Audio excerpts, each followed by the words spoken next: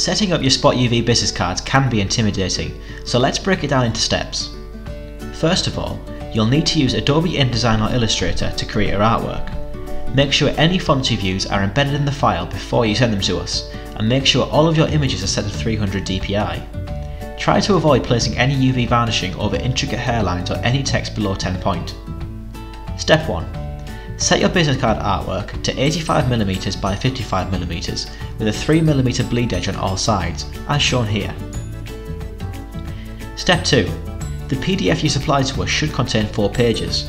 Page 1 and 2 should be the artwork that will be printed onto your business cards. Page 3 and 4 should be only the parts that will be highlighted with UV varnish. Step 3.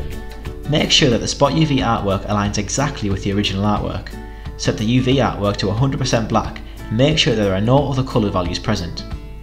Step 4. Export the artwork as a PDF, making sure to select crop marks and use document bleed settings.